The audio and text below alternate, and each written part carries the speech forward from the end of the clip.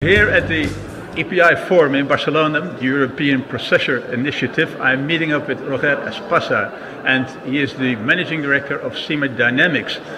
And the subject of our conversation is focusing on RISC-V. Can you explain me what exactly is the role of RISC-V in this whole initiative? Right.